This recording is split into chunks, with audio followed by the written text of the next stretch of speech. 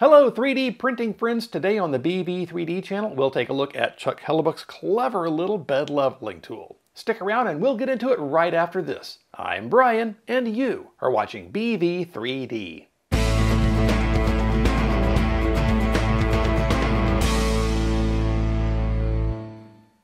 This episode of the BV3D channel is brought to you in part by these awesome channel members. Hi, welcome back. Hey, if you're new here and you're wanting to learn about 3D printing, 3D modeling, and other 3D printing related stuff, start now by subscribing and clicking the bell so you don't miss anything. Okay, so today we're going to get a look at Chuck Hellebuyck's bed leveling tool. Someone was talking about him on Twitter a few weeks ago when I said I needed to order one, and then Chuck sent me a DM and said he'd send me one, and so now I have one, and here it is, and I'm going to talk about it right after I take a breath from this huge run-on sentence. There, that's better. And thank you, Chuck. That was very kind of you to send this over. Oh, I want y'all to know that when Chuck sent this, it wasn't like, hey, I'll send you one if you'll review it. It was just, here, have one, enjoy. And since I happen to think it's a pretty neat little tool, I wanted to show it to you. So if you haven't seen this thing before, this is a clever little device that you can use to make sure the distance between your 3D printer's nozzle and its bed are the same at all four corners. Now, this is more correctly known as tramming the bed and is more commonly known as leveling the bed because you're making sure that the bed is at the same level as the nozzle at all four corners when the Z-axis is honed. Now, it's a deceptively simple device. It's just a small circuit board with a coin cell battery, a resistor, a switch, and an LED that lights when the switch is pressed. So the idea is that you use this as a contact probe between the nozzle and the bed right over each of the bed adjustment knobs. Check the description for a link to Chuck's website, chuckclub.com. If you follow that link, there's a zip file there that you can download. The zip file contains 3 folders, one for Ender 2 size printers, one for Ender 3 size printers, and one for the Ender 3 Max size printers. Inside each of those folders, there are 2 G-code files. There's one that moves the nozzle around to the corners so you can make your adjustments, and another to print a series of concentric squares. That squares test file is useful for verifying that you've got a good first layer. It also gives you the opportunity to fine-tune your bed knobs or adjust your Z offset if you need to.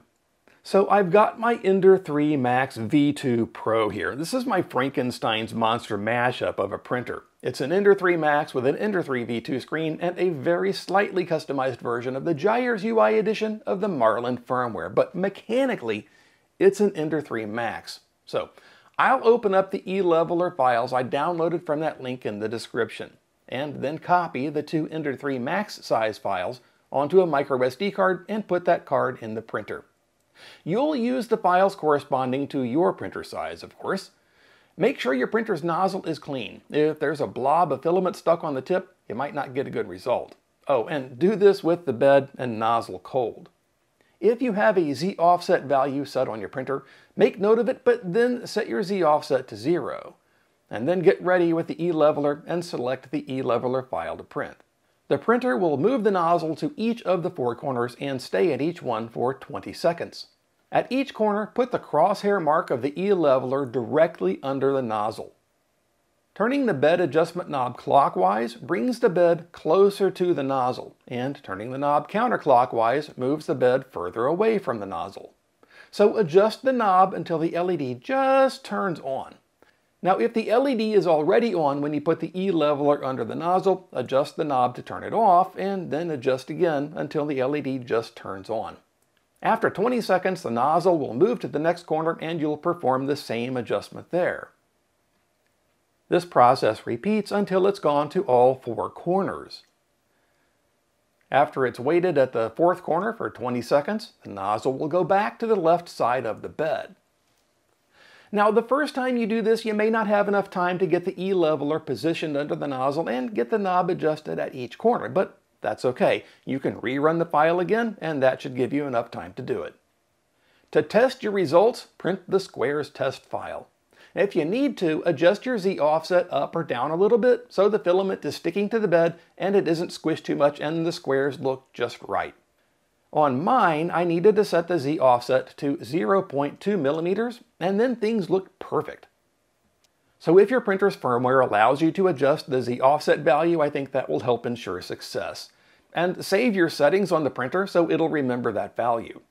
If your printer doesn't let you adjust the Z offset, you can still fine-tune during the squares test by adjusting the knobs. So, is the Filament Friday E-leveler better than using a sheet of paper to level the bed? Well, if you're comfortable using a piece of paper or a feeler gauge to level the bed on your printer, you're probably not going to see a benefit from the E-leveler. But if you struggle to get the bed leveled using the paper pincher method, you might want to give this a shot. That bright red LED kind of takes the guesswork out of the process. Now, I'd like to thank Chuck Hellebuyck again for sending this over to me. Chuck is an awesome human being. Well, 3D printing friends, that's about all the time we have for this episode. And now that we're at the end, let's go print something cool. Hey, real quick before you go, I wanted to say thanks for being one of the super awesome people who sticks around all the way to the end, and thanks for all the likes, comments, and shares. And an especially big thanks to those who directly support what I do. You're all wonderful for doing that, and I really appreciate it. If you liked this episode, a thumbs up would be great, and if you'd like to help support the channel, check the description for ways you can do exactly that. And hey, if you haven't already subscribed, please do. It's absolutely free, and it's an excellent way to help keep me making these videos for you. Well, that's it for this one. Thanks again, and I'll see you next time here on the BV3D channel.